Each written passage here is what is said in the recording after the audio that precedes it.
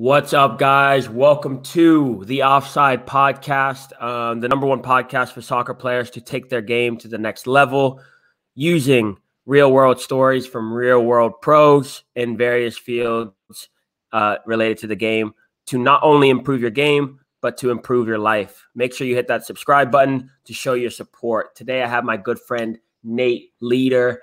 What's up? How are you doing? First and foremost, Andrew, man, it's always a pleasure. Thank you for having me.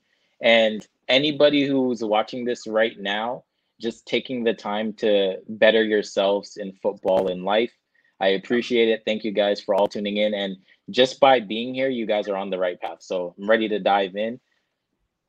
Yeah, 100%, bro. And I'm actually, so I was thinking about doing this last, but I think I'm going to start out by doing this. I have a few questions from my followers on Instagram for you specifically. So we'll get it started off with that, right? So what do you look for in a player as a scout when you go to games and when you get a smell of a sniff of a player or whatever, and you go and watch them? What do you look for in a player? Perfect.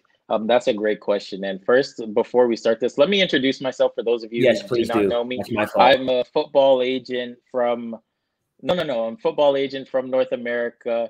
I've scouted for clubs like FC Porto. I've done some work with Hoffenheim, a bunch of La Liga clubs. I just got off the phone today with another big agency out in Italy, actually, and they're looking for actually North American players with European passports now. So it's a very interesting and fun time for North American footballers who want to make that jump to Europe. I've done transferring players domestically from MLS to Europe. And I've also done a lot of just representing of players myself, getting them contracts, whether that be in the MLS, with USL clubs, overseas, done it all. I've only done this for 3 years, but one of the younger agents in the game trying to change it because agents do have a bad reputation about taking advantage of players. We always hear those stories. So I'm here just working hard, doing the best for my players and protecting them. It's been a journey. And I also do some scouting as well. So back to that question, Andrew, what do I look for? What I look for first and foremost is talent. And there's a plethora of talent. And a lot of players do have it, but just above talent, what is going to make you stand out above talent? We all know you can watch football, you can be a fan of football, you don't even really need to understand the game to a certain extent to watch a game and be like, wow, that player is good. But to be honest, in the football world, that's not good enough. Right. Being talented is not good enough. What we look for as a scout is we look for the intangibles. How does a player represent himself on the field? How does he react to things? What is his mental state while he's playing? How does he organize his team? What is his leadership roles? It's even gone scouting roles for me. I've done for MLS clubs as well. And it's been clubs asking me, what about the player's family situation? Like, how is he as a person? What is his family situation? How does he warm up? Something as simple as warming up, because I've been in situations where I've had a player represented them to a club. The club came and watched them, and they said, I didn't like the way he warmed up, so I literally left. I didn't like the way he was warming up, so I just completely left. So a lot of those things that players don't really think matter do matter. Everything from the way you carry yourself, how you take coaching, because I've heard that so many times. I've gotten reports, and I always warn players about this. When you are going to play or when you're going to try out for a club, one, you never know who's watching. Two, being coachable and being liked will take you a lot further than just being talented. Because, and I'm sure you've seen this as well, Andrew and I, for those who don't know, we've also played together growing up. We're around the same age, so we know the same players. And when I look at the players who are playing pro right now, versus the talented players in our age pool, not a lot of the talented ones are playing pro, but a lot of the hardworking kids are playing pro that we would never bet would be. So you always remember, you always have to put your best foot forward, be coachable. you have to have the talent first and foremost, because if you don't, no one's going to take a second look at you. And also play with confidence. I love watching players that you can tell are just confident on the ball, confident in what they do. Even if you're having a bad game, if you have the confidence and you have the hard work and you have the drive and you're working, that catches our eye as well. So I hope that helps answer your question. Yeah, and I've been talking a lot about this. I've been talking about a lot about this on my my stories and all that stuff. Is like the idea of confidence and so like that. And just get into that real. I'm just gonna get into that real quick. Is just like the confident players. They have multiple aspects to their confidence, right? So like they worked hard to get to that point, so they believe that they belong there, right? So that's one thing. The other thing is that there is a little, a sprinkle of arrogance in there as well. Like I can get anything done. No one's going to be able to beat me, right? And so I definitely 100% see that. I've seen very good players that are very technical,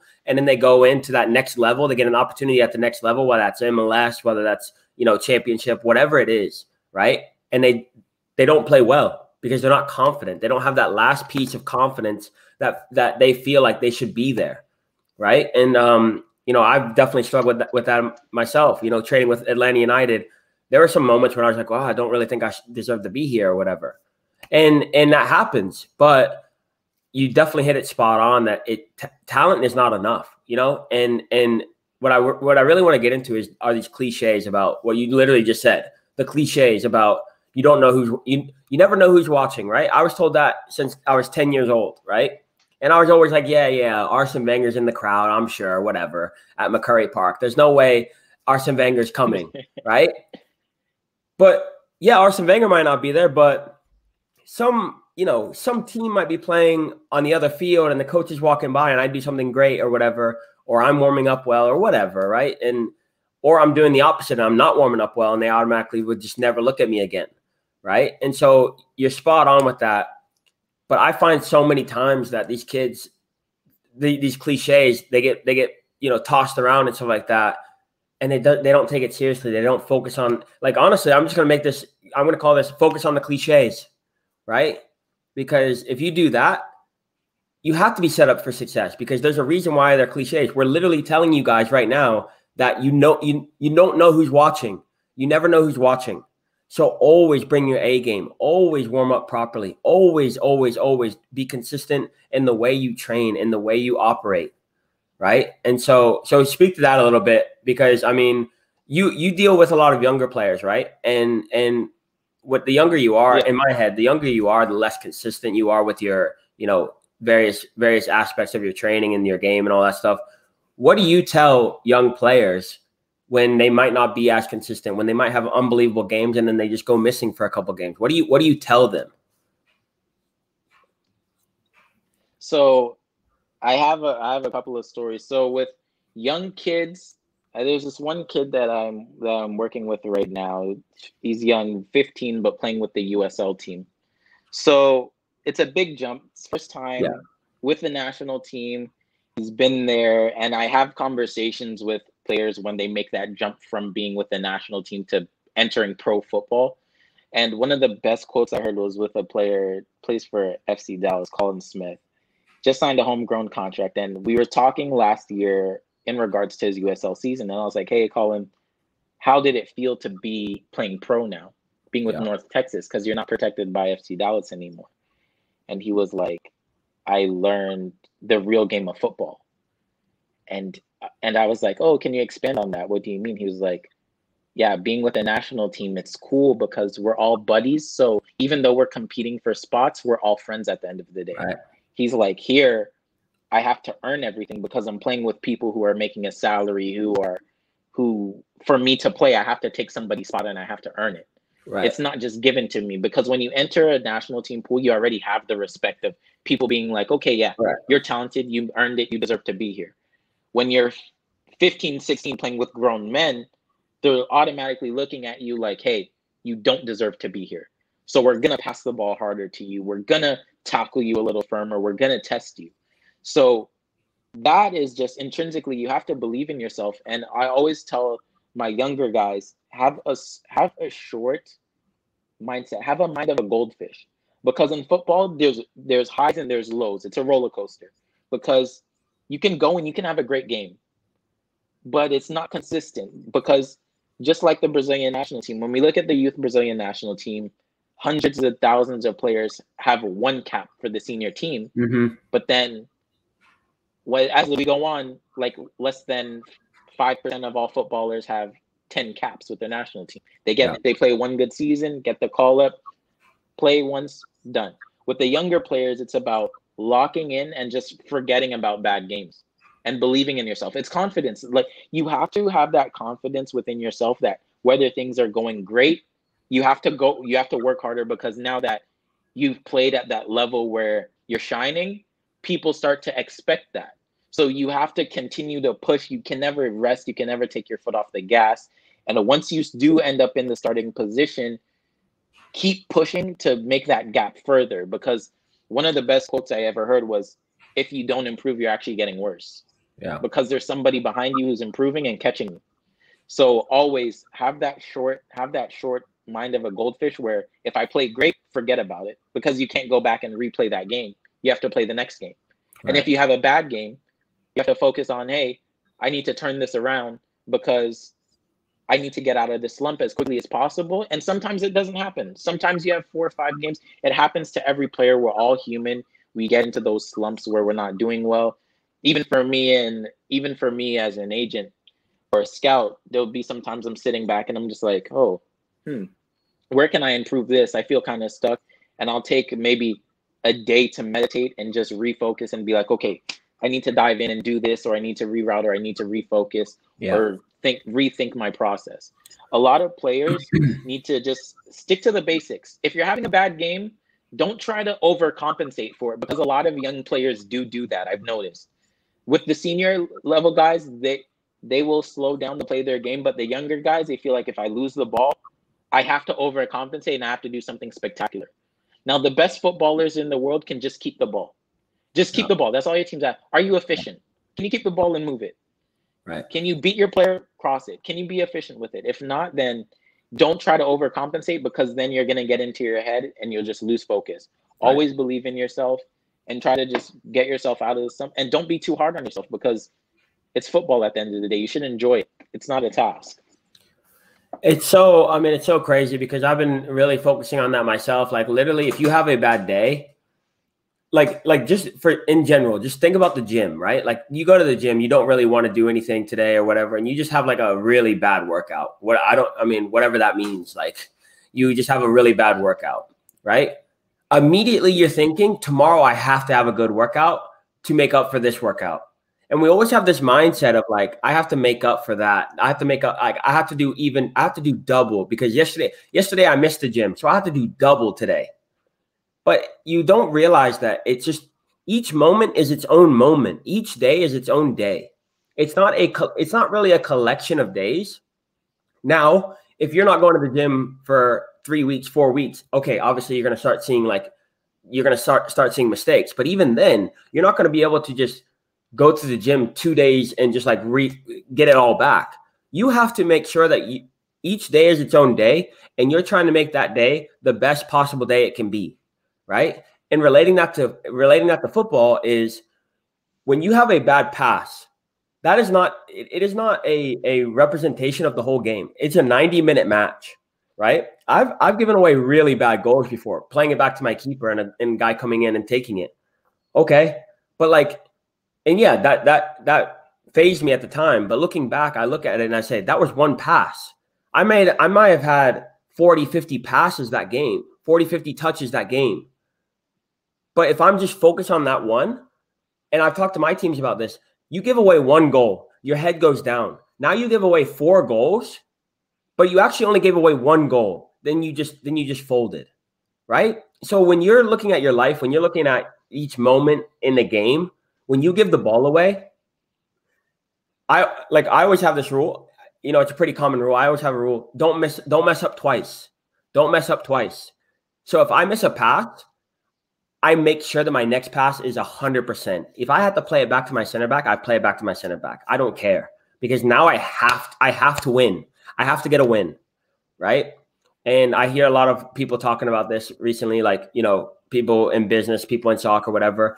The first thing they do in the morning is they get a win somehow, whether that's they, you know, they read or whatever. They do something that they say they were going to do. They get a win, right? Real early in the day, because then it sets the tone, right? So for me, and then I'll turn it over to you. I'm talking a lot, but at the beginning of every game, I make sure I keep the ball immediately because it sets the tone for the rest of the game, right? These are little mental things during the game that I focus on, that when players are so nervous and they don't want to mess up, then they start thinking that one pass is now how the whole game looks.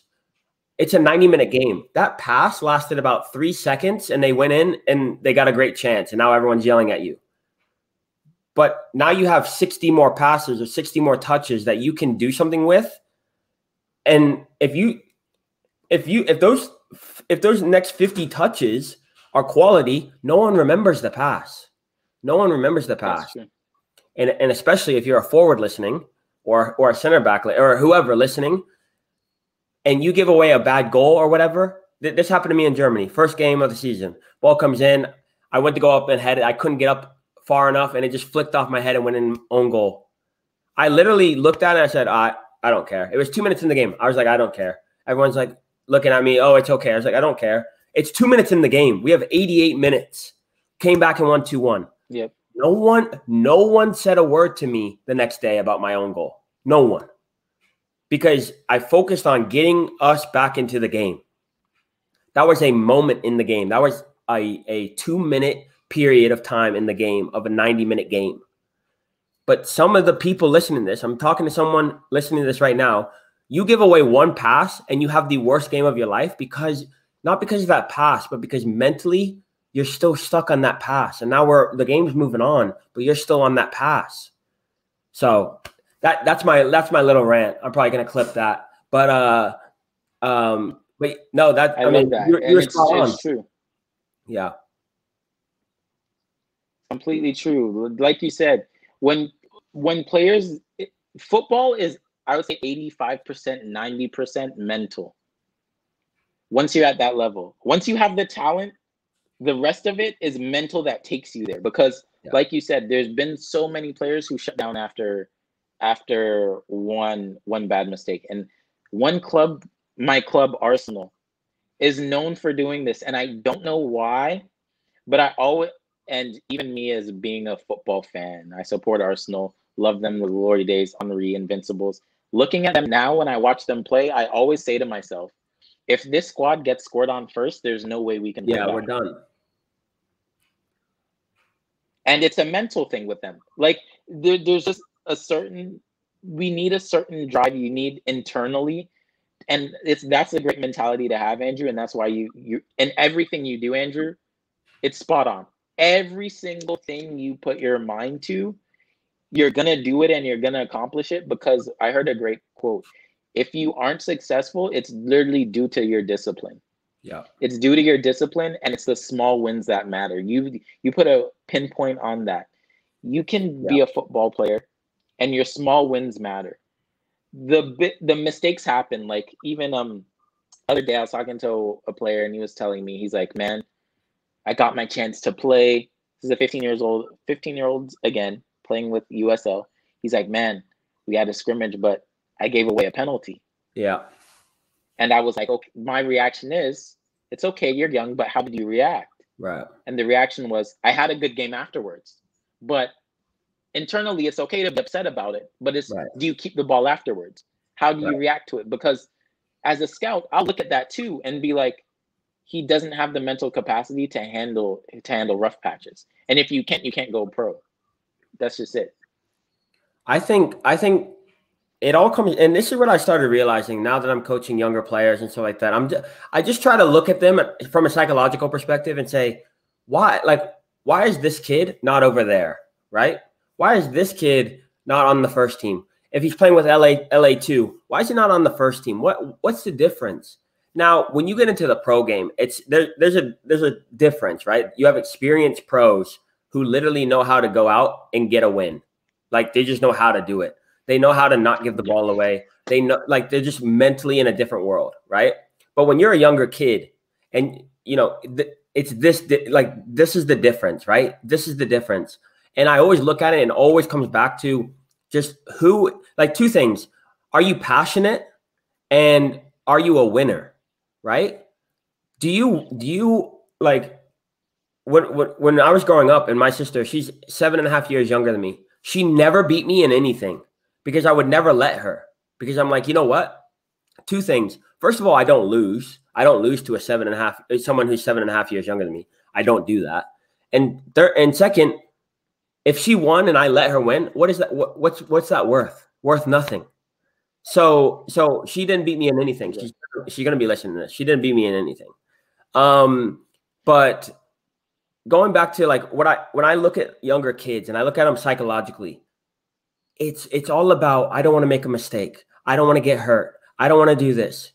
But what about the things that you want to do? What about you saying, when you go out on the field, it's so easy when you're on the bench to say, oh, I want to play. But when you get on the field, now, do you really want to play? Do you really want to work? Do you really want to grind and tackle and do all the dirty work? Or do you just sit over here and think to yourself, oh, I can do this and I'll Maradona him and all this stuff. But when we start kicking and we start pushing, we start shoving, who's willing to fight for the long run, right? And so the difference to me is, first, passion, right? There are young players who come and show up every single day. We were the same way. We would always show up super early. Both of our dads were coaches. We would show up super early and we just want to play. I don't care what we did. We just want to play, whatever.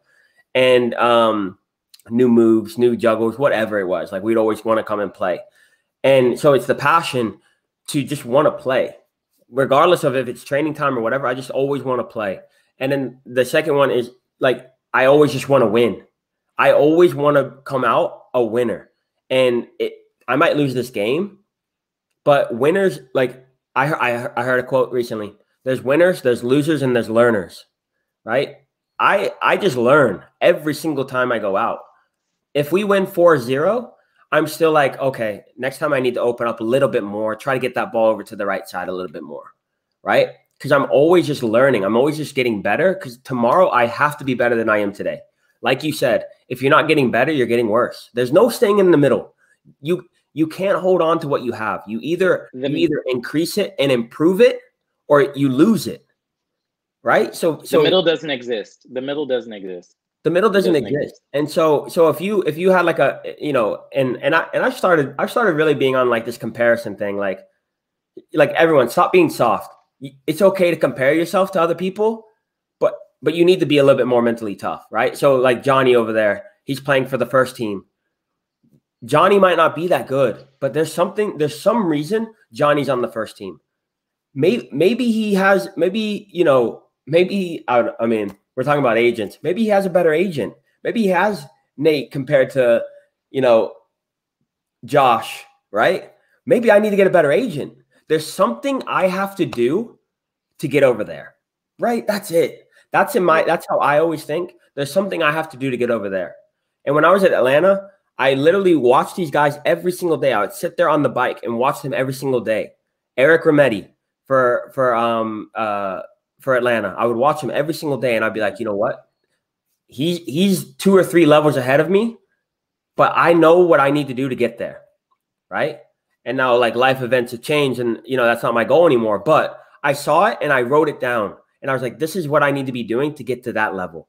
Now I need to do it consistently, over and over and over again. And it's tough, but if you're not where you want to be, there's some reason. Don't just throw your hands up and say, oh, I'm just unlucky. You're not unlucky. You're just not the person you need to be in order to be there. And we always try to learn new skills and new tricks, but you actually have to become that person to be there, especially as a pro. I love that you say that, because I have this conversation with every single player.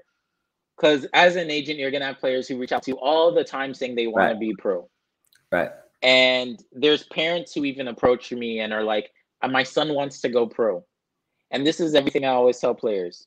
If your son just shows up to training, he doesn't want to be a pro. If your son just shows up to train, if you have to tell him to get ready to go to practice, if you have to tell him, hey, you should do extra work.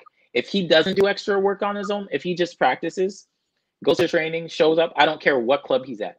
If he's at LAFC, if he's at Inter Miami, if he's at Arsenal, if he just shows up to go to training, goes home, does nothing, he doesn't want to be a pro. And a lot of this is what I experienced with a lot of younger kids. And you touched on this point. It's no coincidence the players are where they are. And people don't believe me when I say that. But if I look at the work that players put in from a younger age group, you touched on it because there are younger kids you see and everybody wants to play. Yeah. But then they're looking at players who are excelling in their age group. And you touched on a good point. You and I, our dads are both coaches. Yeah. And I'm sure you've heard the same thing when we were younger, because Andrew and I'm not even lying, we're some of the best players in the country and the state. And there would always be rumors I would hear that my dad forces me to train at home. Yeah. Or my dad forces me to do this. Or my dad forces me to do that. And I'm only good because my dad knows this person or this person. And to me, I would take offense to that because people don't know when I was at my house, I used to kick the ball off the wall and blast it into the other couch, breaking photos to the point where my dad would have to be like, you need to stop doing this. Like, you need to stop playing. Like, you need to just relax. Yeah. And I know the same's for you. So it's like, with us, we just love to play. Yeah. And if you're not that player, like when I look at you, if I don't see it now, and I don't know if it's, and there's a lot of games now, and there's a lot of kids that I do see now, and I feel like it's happening less and less. And I don't know if it's the social media aspect or it's just technology or maybe the way the kids are growing up now. But kids don't play like we used to play or love the game like we used to love the game. Like, kids struggle doing keep-ups now, where when we were their age, we're doing 600, 700, right foot, left foot, around the worlds, like holding the ball on our neck, playing. And when I look at kids now and they can't even do it, and then they're still the best kids in the age group, you're looking at it and you're like, mentally, what's going on? Like, you say you want to be a pro, but you don't do anything outside the lines to be pro. And when I look at us growing up, it was no coincidence the players who were great. Right. We would show up early. We would play all the time. We went to school together. Soccer wasn't even cool. And Andrew and I would still be playing soccer while the kids were playing football. Things like that, where it's like, if you're not doing 10 times more than what I did, and I didn't even make it as a pro, there's no way you're going to make it. I mean, that's the harsh reality that's the key there. Of just being football. I mean, there are players who don't make it who are putting in more work than some of these people who are asking to be pro. So it's like, I mean, it's crazy to me because it's so spot on. A kid, so I coach 09s, right? So 11 and 12-year-olds or whatever, 11-year-olds, right? Love that age group, yeah. The other day, or yesterday, one of the kids from the second team, the ECNL team, stayed after and trained with the 08s, right? And he was decent, right? He played well, and he was physical or whatever. But I looked around and I said, "There's a reason this kid's on the second team getting looked at for the first team, and none of the third team, fourth team, fifth team players are here." Like, it just blows my mind that and parents are to blame for this. Parents are to blame for this. That you think that you can, cause a fit or cause a ruckus enough that your kid can get moved up, or that you're going to be able to get your kid to this level. They're going to hit a ceiling because the college coach is not going to allow that, right? You think come on, like me. Even that was the first email I got in college was addressed to my parents from my university coach saying, "Don't call me for anything because I'm not responding to parents. He's ours now." Well, at what point do these parents think that they're going to be able to let the kids go? Like, when the play model stops, bro, I'm telling you. My dad was the director of the club. Never said a word to my coach about anything about me playing or anything like that.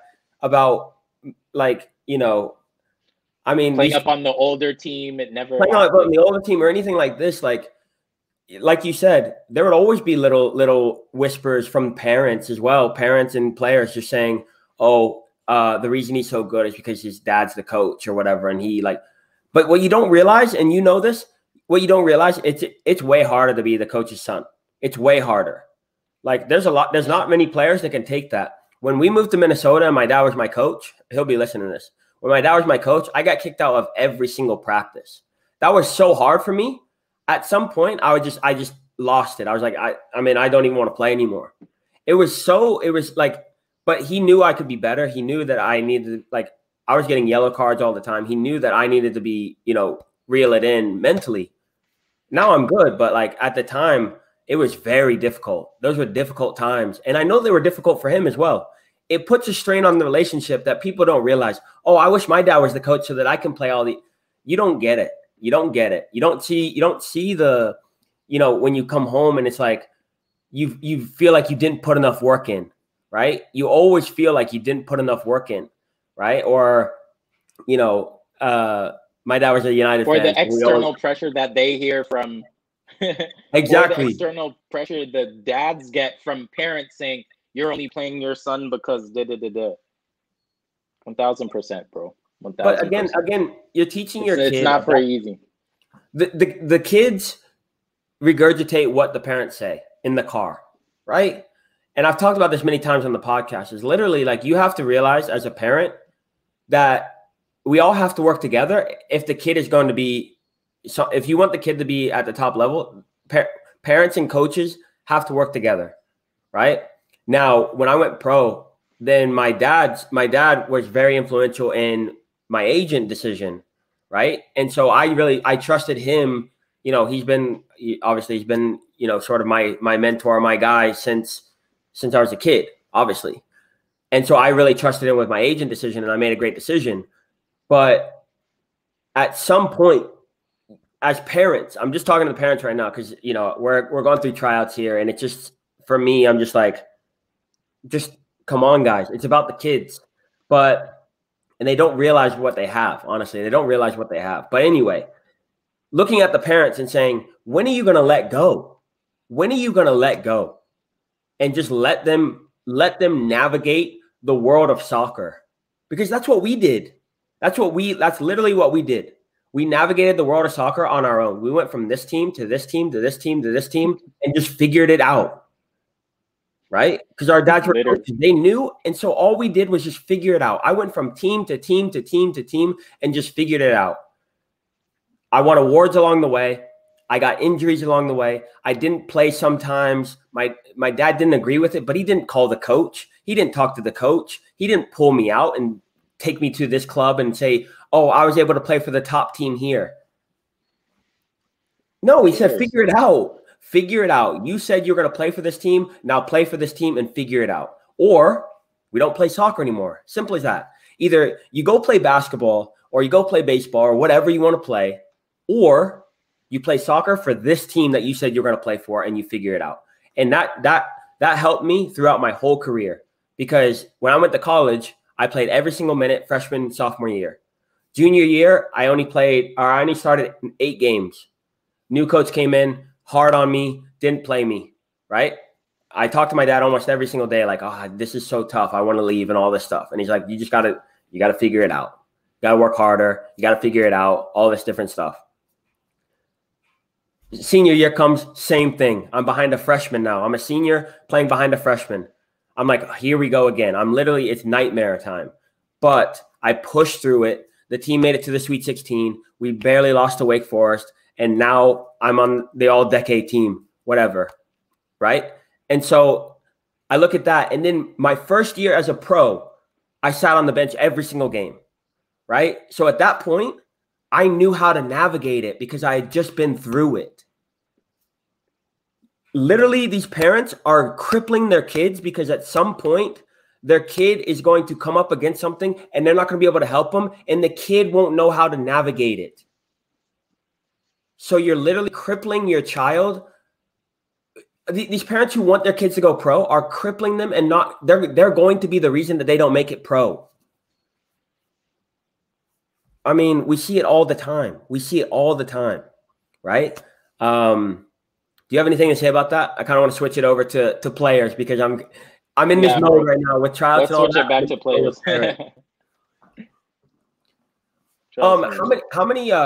How much do you deal with parents in general? So as an agent, parents are very important, and you guys all have to be on the same page. Yeah. Now I can tell how far a player will go based on their family. Yeah. So there are parents who you can tell push their kid to do things, and it's never going to work, and the player doesn't have a high ceiling just because it doesn't work. Now, this is me from the beginning, because my players that I start out with are younger, because I'm only 25, so it doesn't make sense for me to represent players my age. So they're around 18, between 20 and under. So the parents that I meet, I always introduce myself, and we have to work together, because I always tell parents as well, as an agent, I'm not trying to come in and decide your child's future, because one, it's his future. Two, you guys had plans for him before I even came into the picture. Three, my job as an agent is to put your child in the best positions to facilitate deals for him, or facilitate anything so he can accomplish all of his footballing dreams. So I cannot do that without the parents on my side, because they know the football player better than I ever will.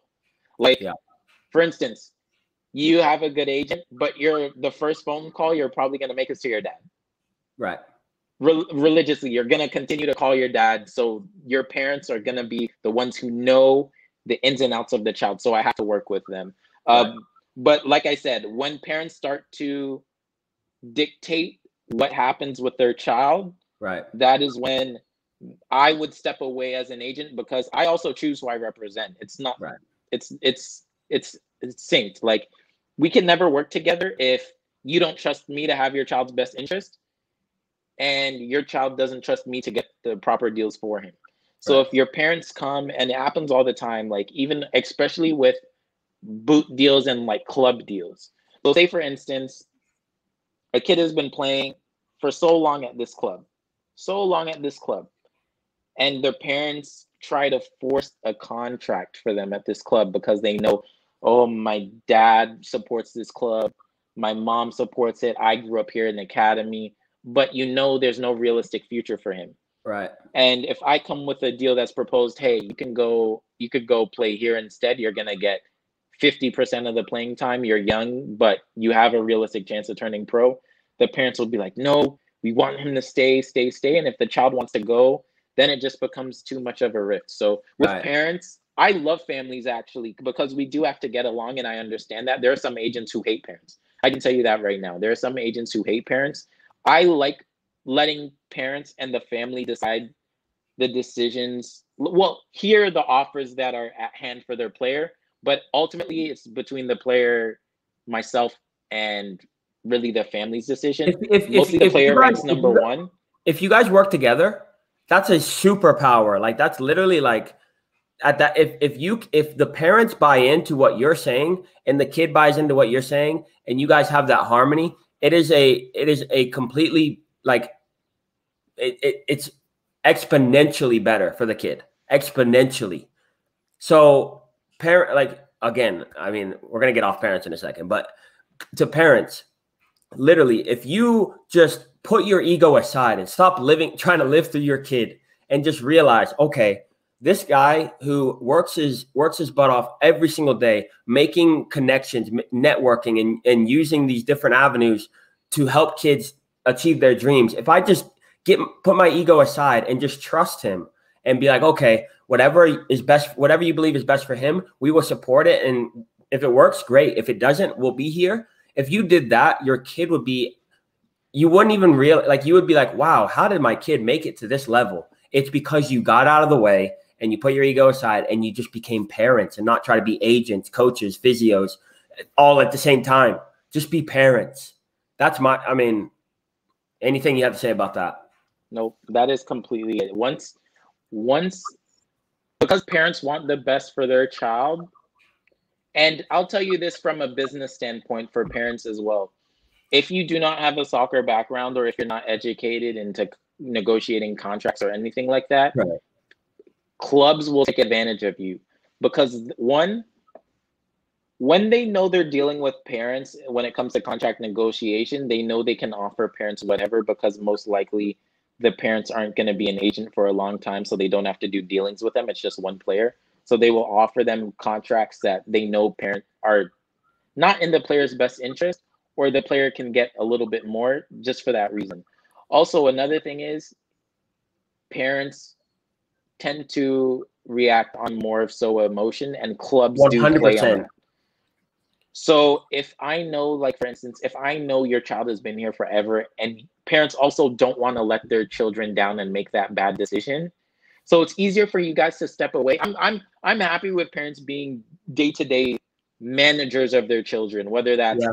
oh, I need to get, like, oh, I know, for instance, hey Nate, Josh needs this and this done for his game. So can we make sure that these people are on the list for his game?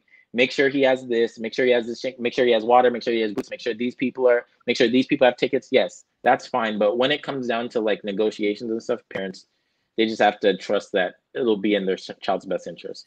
Exactly. So that's interesting what you say. Like, it's okay if they're in there with their managing their day-to-day lives. I mean, dads and moms have managed their day-to-day lives since they were 3 years old. So they know it in and out. They know that. But it's when they believe that I know my child best. So I'm going to coach him. I'm going to be his physio. I'm going to be his agent. I'm going to do all these different things. But how are you versed in negotiating contracts? How are you versed in, playing 90-minute matches at a high level? Where has that happened in your parenting career? However, we got to get off the parenting thing. I have a question from someone about goalkeepers, right? Two things. What do you perfect. Do you have any goalkeepers on as clientele, and what do you look for in a goalkeeper? So goalkeepers, I do not, and the reason being, it has nothing to do with talent of goalkeepers. It has to do with my age. So me personally, this is a personal goal of mine. I will share it with you guys. I want to have an agency no bigger than 2 players per position. One being an older player, one being a younger player, just because some players are set to where they need to be. But if a club needs one player, I want to be able to have another player ready to go, always on the move. When it comes to goalkeepers, they take a little bit longer to mature. So in regards to goalkeeping, I will say this. What I am asked as a scout when I've been asked for goalkeepers, because I have, that's different, whether there's been players on my roster or not. I've been asked to look at goalkeepers. And one of the things that I've noticed that clubs ask for a lot now is keepers that can use their feet. 100%. That is one thing that I get all the time. Can the keeper use their feet? Are they agile? Yeah. Can they move? Like vertically, laterally, and can they command their box? 3 things. Can they use their feet? Can they command their box? And are they agile? If you're none of those things, it won't work. Also, if you're a great keeper but you're silent, you need to command your box. If you are a great keeper and you have great hands, that's great and all, but for keepers, especially at the pro level, you touch the ball more with your feet. So if you can't kick the ball past half, you need to work on your goal kicks. You need to get the ball. If you're not accurate with your passes, you definitely need to work on that. So definitely work on your footwork. I can tell you guys right now, I was watching Inter Miami's first team train. The goalkeepers are doing a session. Everyone's using their feet. They're working out of building the ball out of the back. Yeah. They're playing the ball back and forth, swinging it 50, 60 yards, both feet. So that's just for keepers to know, hey, definitely. I do plan to have 2 keepers on my roster. I really do, because keepers are really underrated in regards to just football in general and not getting the credit that they deserve. And it is very, very hard to be a great keeper. It's very hard. But if you can use your feet, command your box, yes. And if you can use your feet, command your box, be a leader and be agile, you're gonna go far. You're gonna go far. We haven't even talked about shot stopping. That's the thing, right? Like I tell players, outfield players and goalkeepers alike, There are things that you can do that don't even require you to even have the ball at your feet. Like for a goalkeeper, work on your goal kicks, work on your voice, work on commanding the box. Did I talk about shot stopping there? Did I talk about making one-on-one saves one-on-one and stuff like that? Yes, obviously that would be amazing, but you can go to a much higher level if you just get those 3 things right before we even talk about shot stopping. To me personally, don't go to goalkeeper training until you're 14 years old. I don't give a rat's if you can stop shots at 12 or whatever. That's cool. That's dope. In my opinion, I think that's more natural though. If you're 12 and you're a shot stopper, I think that's just natural. But you need to be working on your goal kicks. You need to be working on playing out of the back. You need to be basically a field player at that point. That's just my opinion. That is it, because like you said, at that top level, shot stopping is a given. That's just like saying, can you pass the ball left and right? You know what I mean? Can you pass the ball with your strong foot and weak foot? Nobody's going to say that about a keeper, because even if you don't, because the way football games work now, how often do we really see a keeper making 8, 9, 10 saves a game? It's very rare that you'll see a keeper that's under duress making 8 or 9 saves a game. You're seeing him mostly with the ball at his feet, how he's commanding his area, and then you may see this is a true stat. Keepers in the last World Cup touched the ball 11 times with their feet before they made a save. I mean, there you so go. If you're touching the ball 11 times with your feet, you're making 1 save maybe.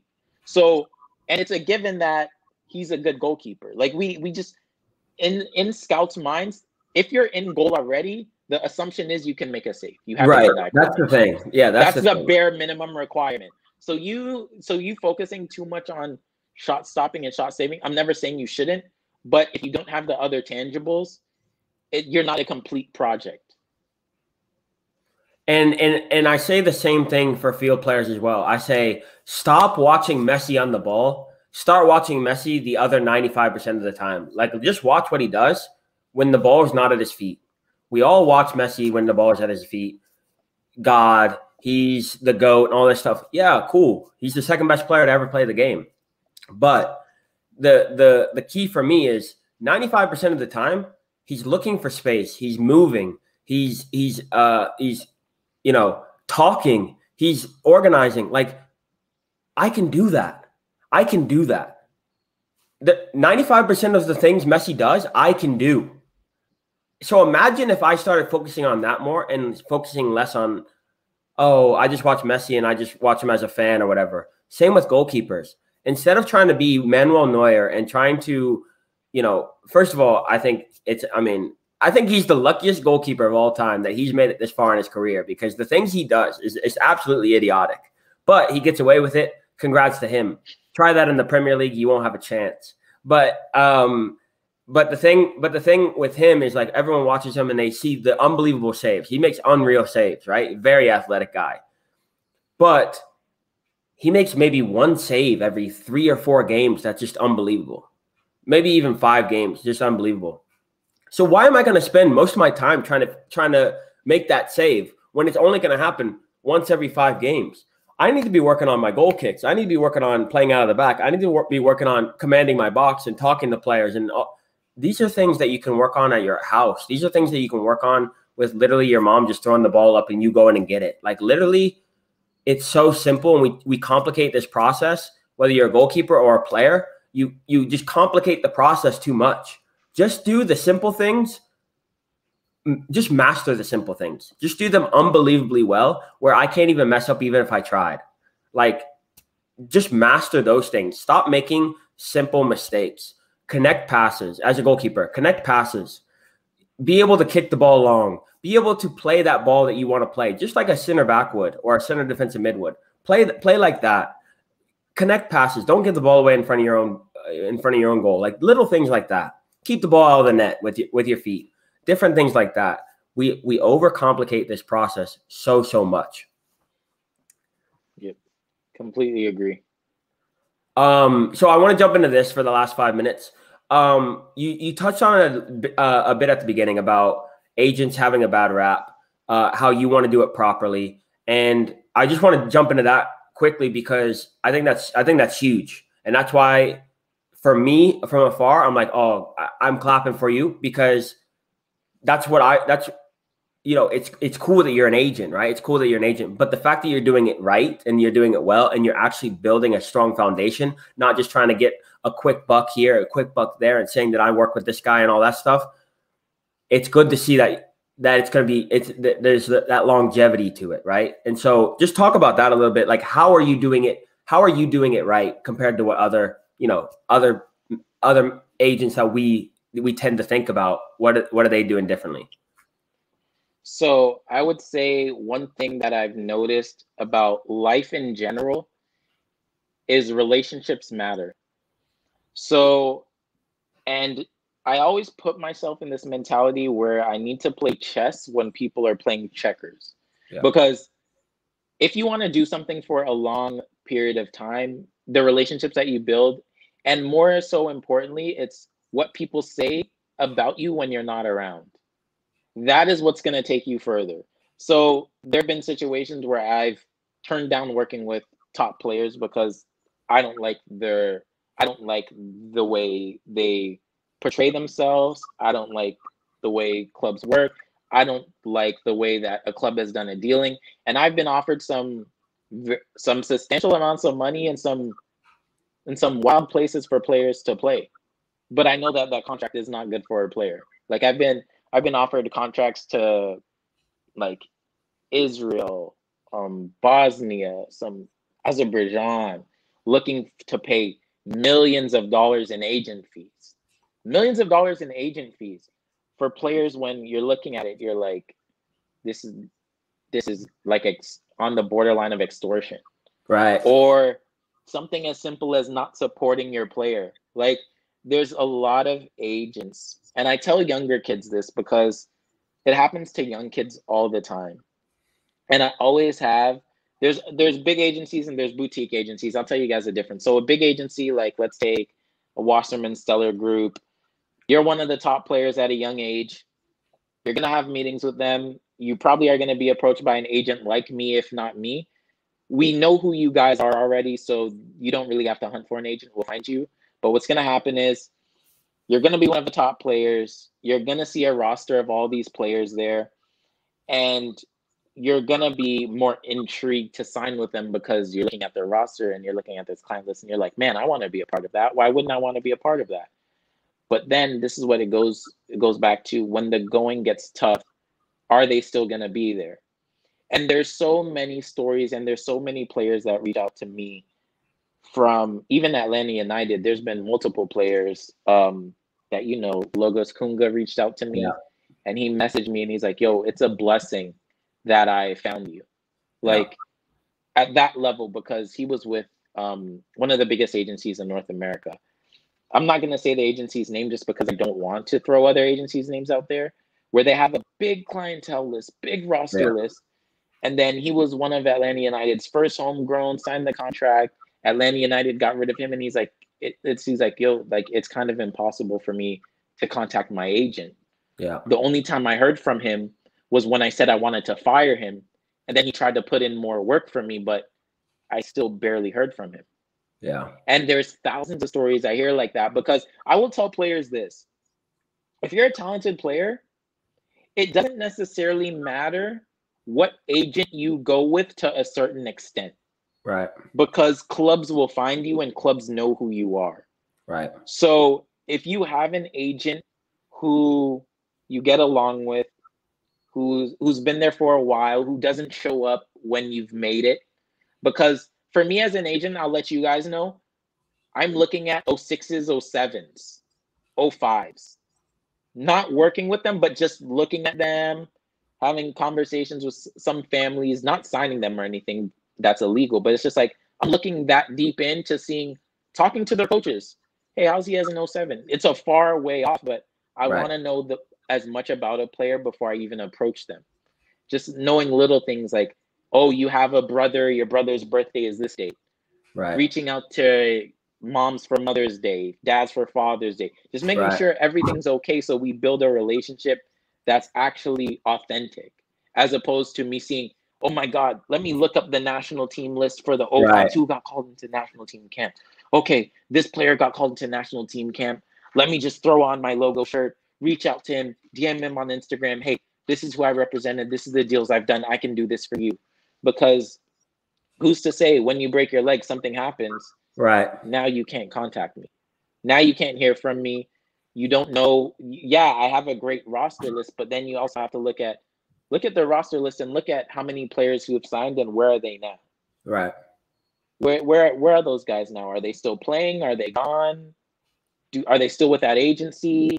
Because when you're the hottest prospect, it's like anything. Even for relationships with girls, you're the best looking, you're the top athlete. All the girls are here, but then you break your leg. Who's there for you? The people who've been there for the longest. And even as an agent, also make sure your agent's registered. And also another thing, players, if you look, you're gonna find me on the registry. When you're looking for agents, don't send an email to every single agent on the list saying, hey, I want to go pro. This is my CV. Can you help me? Because one, I see all of the other agents' names in the thread. Two, you didn't take the time to even research who you're trusting with your career, so I can't trust you because that's just like you saying anyone is worthy of taking care of my career. Any single person, it doesn't matter. You're on the list, but definitely make sure that at the end of the day, your agent is someone you can trust, who's reliable, and that you guys get along with them and they can be with you through thick and thin. And they have connections as well, because if you have an agent who doesn't have connections or you don't trust or isn't a hard worker, because this is what I tell players, put in the work on the field and don't worry about anything. I will set everything up. Like I've had meetings all this week so that if I have players playing on Saturday, Sunday, Monday, I know what channel and where these clubs in Europe can find their games right now. I was talking to clubs right now and I was like, hey, their games are streaming in your country on YouTube. You can watch it or you can go back and watch it. I have this player playing at this time. This is their time for you. You guys definitely need to watch. And if you don't feel like your agent's putting in that work for you, then why would you trust them to do it? And all because an agency has a big roster doesn't mean that's the best agent for you as well.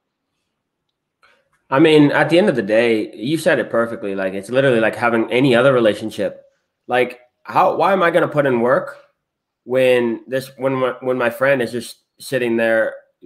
As long as I'm on top, they're there. We would all look at that and say, that's not a good friend. Yet we sign with agents who do the same thing.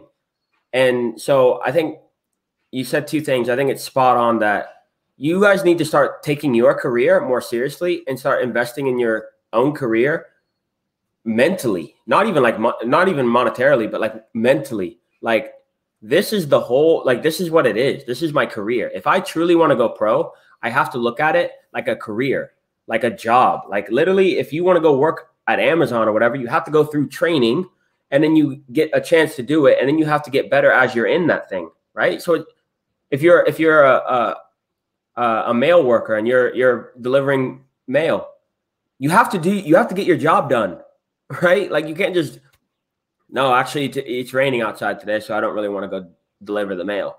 That's what a pro is. That's what a professional is. They get the work done when it's not convenient. So if I'm going to do that, my agent better be doing that. And that was my number one criteria for my agent is I said, as long as you work as hard as I work, we'll be good. We'll be good to go.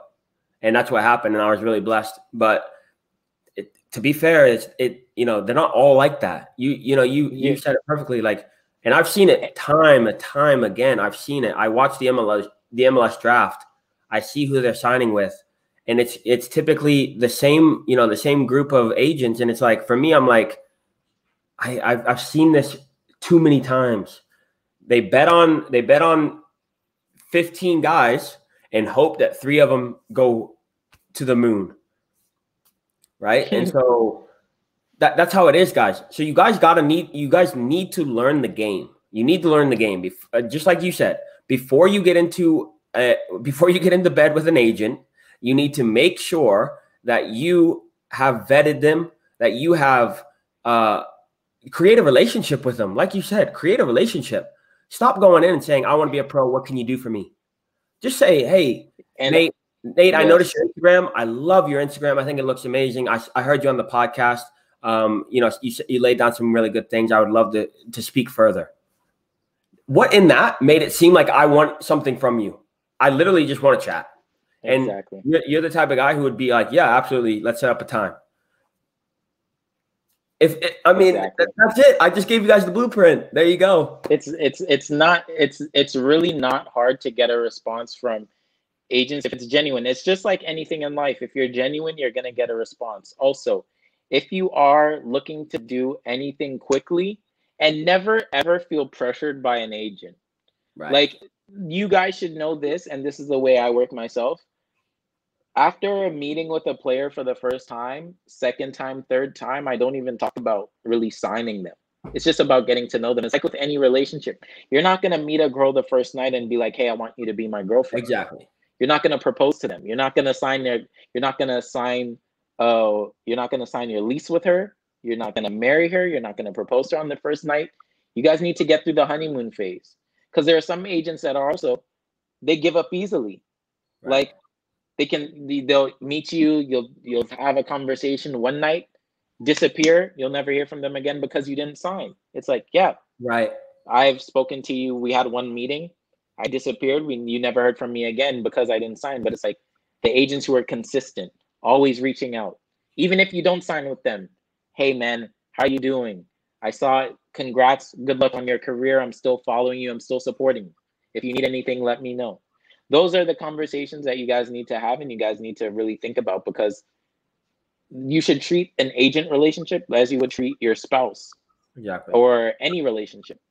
You shouldn't jump into anything, or like you said, you shouldn't jump into anything, and you guys need to do your research on what's actually going on in the football world.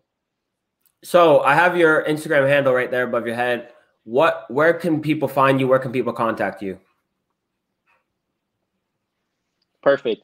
So you guys see my Instagram handle. You guys could always send me a DM. On my Instagram, there is a link to everything that I do. You'll see my website. My email is also on there as well. I'm also going to add my Clubhouse to it as well, because my Clubhouse has my email. My Clubhouse actually has my full CV of where I've scouted, who I've scouted for, the clubs that I've worked with, what I've done, sent players from here to there, A to Z. You guys can also, even if you guys are just looking for agents, you guys want to take a list, the USSF registered agents list. Yeah. If you guys are looking to know where I actually am registered, because FIFA doesn't hold it anymore, it's USSF. You'll find me there under my name. But yeah, definitely Instagram is the best way. You can send me a DM. You can find me there. I am on Clubhouse as well. I'm on Twitter. All the same handle, Nate Leader SMG. And yeah, guys, I follow Andrew as well. So if you just type in Nate, I'm sure you guys will find me. There you go. I appreciate it, man. Thank you so much. Again, we've had you on the IG Live. We've had you on the webinar for Team Replay. I mean, and we go in again. We did it again. So I really appreciate you coming on. A wealth of knowledge, and it's good to have good to see that you're doing well. Good to see that you're doing it correctly. Like I said before, good to see that you're doing it right. And yeah, man, I'm over here clapping for you. Yeah. Andrew, man, thank you. Keep grinding. And I see your cripple move, your not even that, your crypto moves as well, bro. Yeah. I'm going to the moon with you. We're going to the moon together. All right, I'll see you. I appreciate it, man. We'll talk soon. Yeah, Peace. Definitely. Take care.